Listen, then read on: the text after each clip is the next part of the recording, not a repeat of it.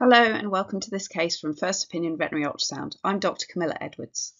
So this was a case of a 14-year-old male-neutered domestic short-haired cat with a history of upper respiratory disease and eye disease, which had now resolved.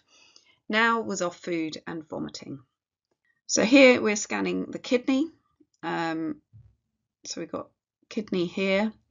And on first appearances, it seems fairly normal. There's just one bit that's making me question, and it's a bit hyperechoic bit that we see pop into view here.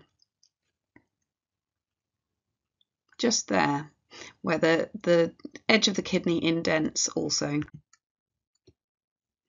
So on closer inspection of this kidney, we could see some free fluid in the retroperitoneal space.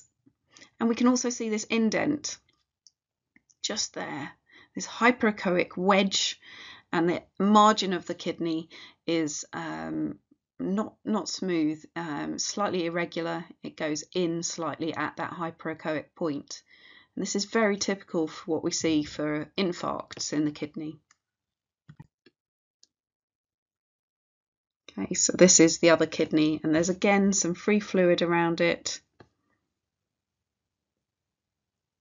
And we have those irregular margins with some hyperechoic wedges in them. Very typical for infarcts.